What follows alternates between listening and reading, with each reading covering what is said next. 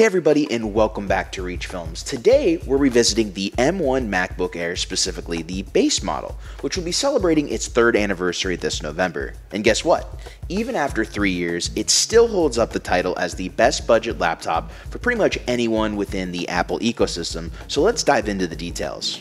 First up, let's talk about the impressive all-day battery life. With up to 18 hours of usage on a single charge, you can go longer than ever before without needing to plug in. It's perfect for those long work days or when you're on the move. But it's not just about battery life. The M1 chip brings powerful performance to the table. Thanks to its 8-core CPU, the MacBook Air delivers up to 3.5 times faster performance than the previous Intel generation, all while consuming significantly less power. Whether you're into professional quality editing or action-packed gaming, the M1 MacBook Air base model can handle a lot of these tasks with ease.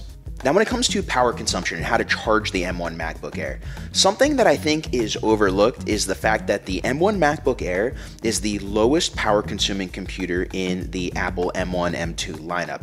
You only need a 30-watt charger, and if you're just going to charge the laptop, you're not going to power it at the same time, you can even use a 20-watt charger, lower wattage than a 30-watt. But I carry these little 30-watt chargers and 20-watt chargers from Anker, and as you can see, this 30-watt charger right here is way smaller than even the included charger that Apple gives you for the MacBook Air. So being able to use these small chargers not only to power my MacBook Air, but being able to charge my camera like the R7 and FX30 I use regularly, being able to charge my phone quickly, a lot of my accessories, my drone, it just doesn't stop, and I can use the same charger for all of my accessories, including my laptop. That's one of the things that has really made the M1 MacBook Air happily added to my lineup, especially compared to my older computer that used MagSafe. Now again, I know you can charge the M2 MacBook Airs with a USB-C cord as well, even though the MagSafe cord is technically plugging into power delivery as well. It's just nice to have this super low power consumption computer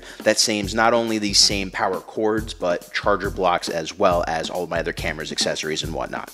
Another standout feature is its super fast memory. With 8 gigabytes of unified memory, your entire system becomes snappy, responsive. It can easily handle memory-intensive tasks like multi-tab browsing and opening large graphic files without breaking a sweat. Now, 8 gigabytes of RAM doesn't sound like a lot in the modern computer world. However, with Apple Silicon, things work a bit differently, albeit with a few trade-offs, which we'll discuss in a second. Now, let's not forget the stunning display. It has a 13.3-inch Retina display, which brings images to life with the new levels of realism. Text appears sharp and clear, colors are more vibrant than ever before. It's a visual feast for your eyes, even if it may be a bit small. That's why I like to consider it my travel computer. So I want to touch about portability real quick. And when you're a one-man band filmmaker, content creator, traveling filmmaker, and you're traveling with a backpack or trying to really just conserve the amount of total weight you bring, a laptop can make a difference, and having the MacBook Air with how light it is definitely makes a huge difference for those kinds of content creators, filmmakers, whoever who needs a laptop with them. It's powerful enough to where you're not sacrificing too much because you're probably not going to be doing crazy editing while you're traveling anyways, and at the same time it makes your overall bag lighter. Plus you may be throwing this bag around a little bit, and you definitely feel a little bit safer with your less expensive computer in the back of your bag versus maybe a more expensive computer that's your primary computer. One of the notable aspects of the MacBook Air is its fanless design. This means your laptop stays cool and runs quietly even when tackling intense tasks.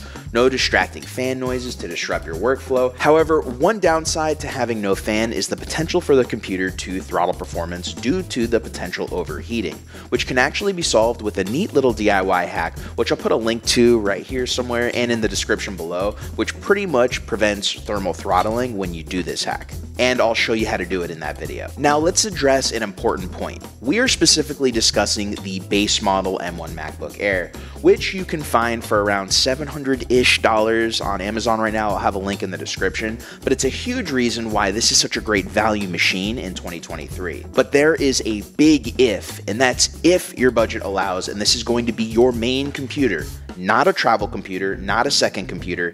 It's worth considering the M2 machines. When it comes to the M1 base model versus the M2 base model Air, it's interesting that the M1 Air in some ways performs actually a little bit better. But once you upgrade your M2 machine, you upgrade the RAM to 16 gigs, you upgrade the hard drive to 512 or higher, the M2 becomes a more powerful machine. And that's due to some issues on how Apple implemented their SSDs when choosing a 256GB configuration on the M2 MacBook Air.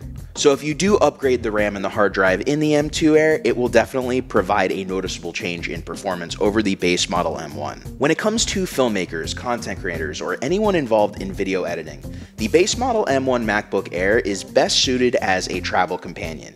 If you're in a situation similar to mine where you have a decently spec desktop machine as your primary computer, the M1 Air is the perfect complement for working on the go or while traveling. Now, as a travel laptop, maximizing its performance requires leaving the computer's hard drive as empty as possible to utilize swap memory performance. I recommend using an external NVMe SSD to store all of your files for editing and storage, compensating for the limited 8GB of RAM. It is a game changer when it comes to using this computer as an editing powerhouse. In my opinion, the price to performance ratio is why the M1 MacBook Air is still the best bang for your buck laptop in 2023. Now let's talk about how I use the M1 Air as a video professional. Firstly, for editing, I've been using DaVinci Resolve as my main editor. I have tried both Final Cut X and I've tried Adobe Premiere Pro, but out of the three, DaVinci Resolve and Final Cut Pro X perform the best because they adapt to the specific machine configuration, ensuring optimal performance.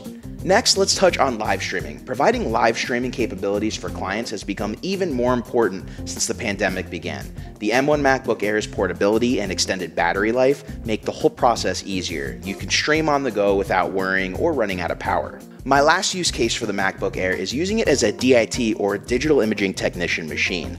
On set, I rely on it to transfer footage from memory cards to hard drives swiftly. The MacBook Air's Thunderbolt 3 ports enable fast transfer speeds, allowing me to clear my memory cards quickly and get back to filming. It has even reduced the need for excessive memory cards when shooting in formats like the RED Komodo's R3D RAW. So there you have it, 3 years later, and the M1 MacBook Air continues to shine as the best budget laptop for everybody.